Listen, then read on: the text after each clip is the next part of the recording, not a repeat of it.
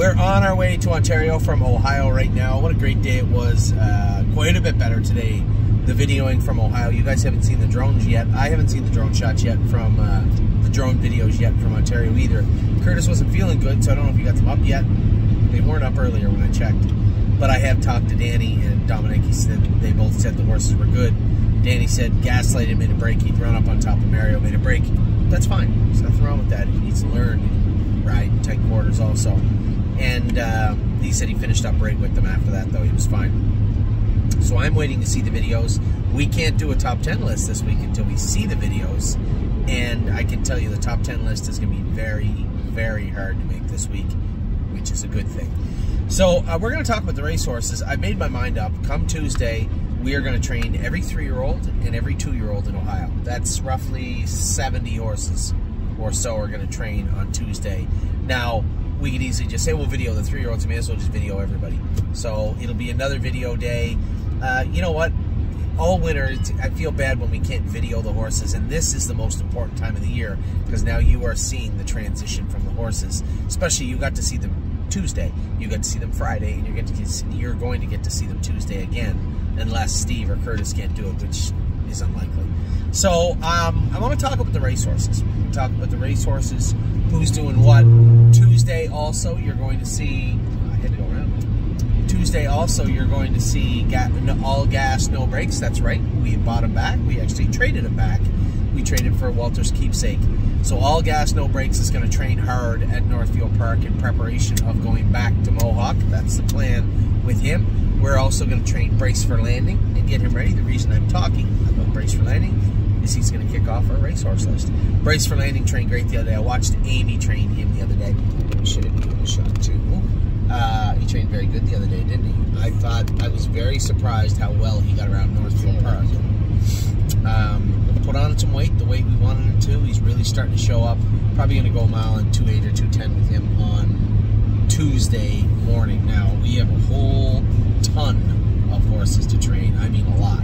So, Brace for Landing and all gas, no brakes is just more to throw on the fire. He's not even on the list yet. He doesn't even have him on the list yet.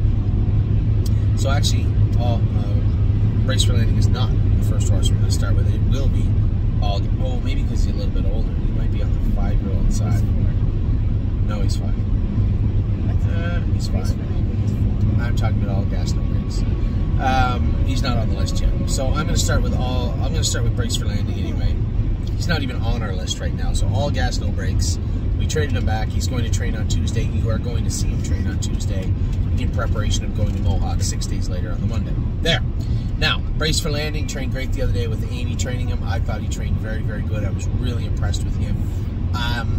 I don't know if you're going to go with him or I'm going to go with him or somebody is going to go with him on Tuesday. And I would be surprised if they weren't impressed with the way the horse looks, because he was very good the other day. Collector was a winner in 55-4. He's got that non-winners of 4 series coming up. Now, if he wins next Monday, which is possible, if he wins, he will no longer fit the series by a day. So we'll see. If he wins, today is what? The 15th? So next Thursday is... Yeah, sorry, the 8th. That makes next Thursday the 14th. Yeah. Yeah. If he wins, he wins. I don't care. As of right now, he fits the non-winners of 4 series at Miami Valley. That starts on the 27th. Him and Stay Special are slated to go down there as of right now. Now, as we talk about all these timelines, it is important also, we are going to have horses on the preferred sale platform again. We're continuing to whittle down and whittle down and whittle down our roster until we have exactly what we're looking for. And there are going to be some horses that don't have classes filling right now leaving. There are going to be horses that aren't really maybe racing as good as we'd hoped. There's going to be some horses that just don't make the cut that will be on that list. But there will be horses heading out over the next, it won't be this Monday, but the following Monday will be the next preferred sale. Now, so we started with Brace for Landing. Up next is Collector S. He was fantastic last night, a winner in 55-4. I thought, when I see this horse, I just see a horse that could be so much better in the future. Addie Bear. Shh. A horse that could be so much better in the future. Can I help you? Nothing? What's wrong? You're supposed to be having a nap, I think. Aren't you? I can see you. So Collector S was fantastic also. Irish Ray will race next week. I'd love to see my father and my mother and Ray, all those horses, all those guys win at least a race with this guy. It's been pretty dry getting them to the winner's circle. The last horse they won with up here was the horse that we sold. What's his name?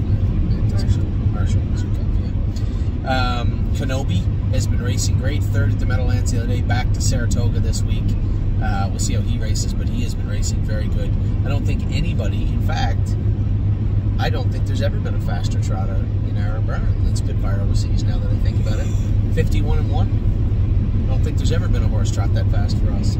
He is some kind of horse, and, you know, we always talk about the transition. I fielded emails over the last month about taking him back or getting in a bad spot, and then all of a sudden all is forgiven. The horse wins at 51, but, you know, making that horse, those blind switches, you know, I'm not a big fan of them either, but those blind switches go a long way sometimes to a horse coming into his own. And I can tell you one thing, Stacy and Brett have come. What's that? I'm going to remind you of that. I told you, I prefaced that with saying I am not a big fan. I am not the blind switch guy. I don't generally find blind switches. It's not something I've found in my life a lot of time in abundance.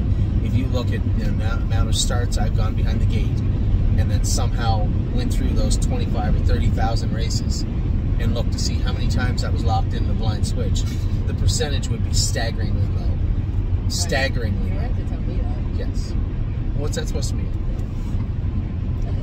You want to get something off your chest? No. Okay.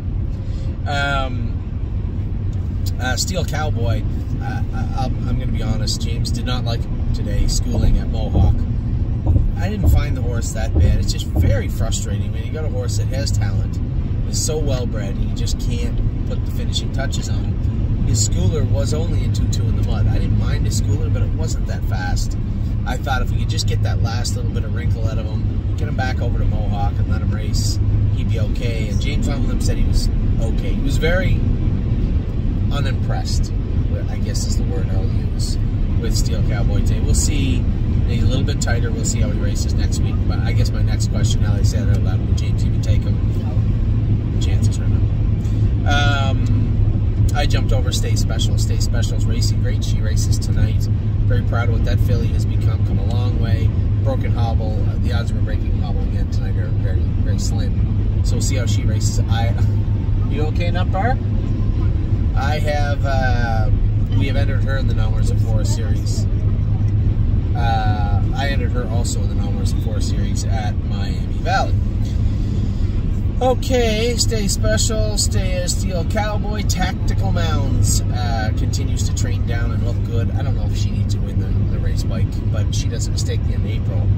Definitely doesn't need to win the race bike, but may train also at 212, 215 or something. And I think if we make the sets up, and Lindy Bear be between 2.6 to 2.8 with brace. There's another horse that's going, all gas, no brakes, going to train with 58, 57. And then we'll see how he gets over Northfield first. And then after that, we'll train all the majority of the 3-year-olds will go between 2.9 and 2.13. And then I think that lower end, the horses that don't need to go that fast, in Pickpocket, Harrison, they don't need to go fast. We'll put Mounds into that crew. 2.14-ish, 2.15-ish is where we'll go with them. Next, we have Texan Soprano. He's going to race at Poconos. He's 12-1 to Poconos. 12-1 to Poconos. On must be Saturday. We'll see how he races. Wallop. I thought Wallop raced very, very good the other day. Really impressed with Wallop. I wasn't at the time. I said, geez, you know, I thought he should have won, but 57 in the slop. It wasn't a good track. It wasn't tacky. It was the slop. And he trotted 57-1, so really can't be upset with him. Walter's Keepsake, as I said, was traded straight up for all gas, no brakes. I believe that was a good trade for us. he will race next week.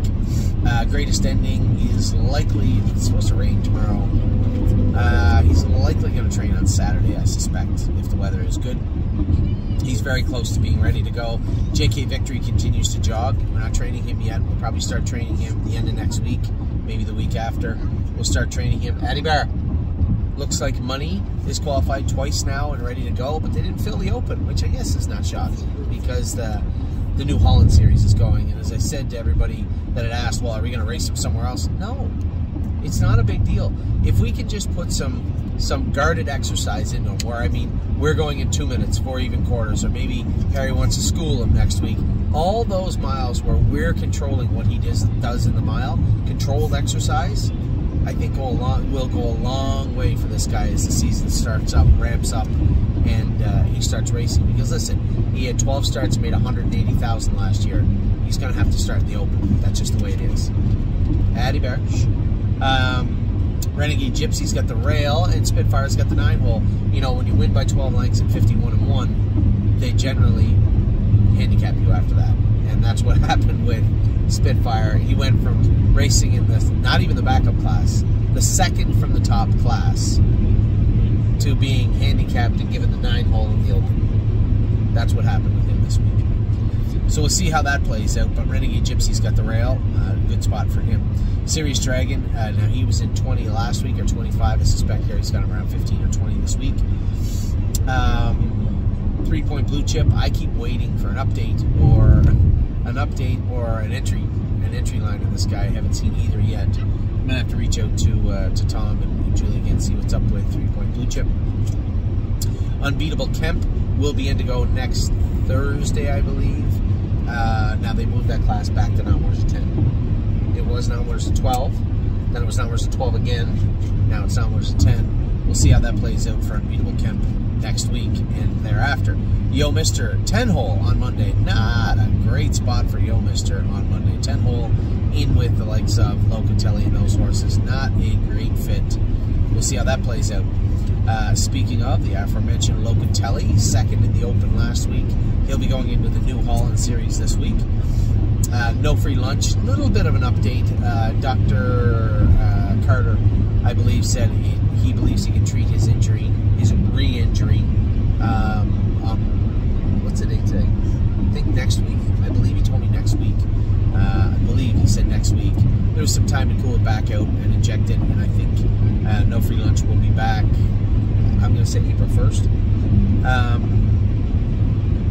Oakwood Cowboy is swimming right now. I sent a rather lengthy video out to my partners with Oakwood Cowboy, just explaining that he's not sound right now. His foot was bothering him. There was negative on x-rays. The entire leg was negative. Many issues, minor issues with his, but nothing that would cause him to be lame. So we're going with the stance that it could have been a high nail, or a plus pocket. But again, I don't think we have a firm grip on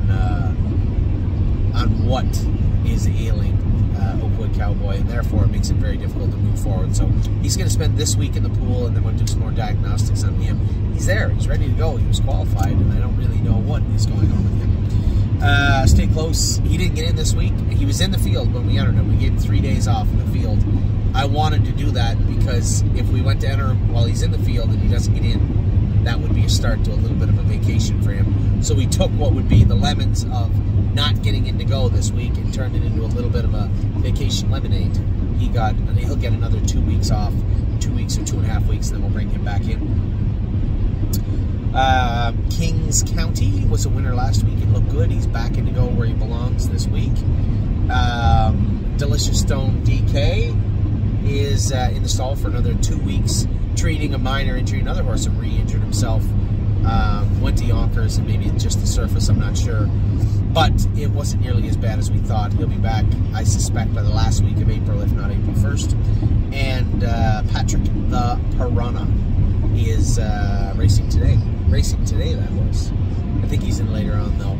So good luck to my partners on Patrick the Piranha. So today we have Patrick the Piranha Stay Special. We have somebody else. Friday night. Not sure. Somebody. Anyway, with that, I will let you guys go. I hope you had a wonderful week. We had a great day training the babies today. It was absolutely fantastic. Can't wait to talk about them in just a minute.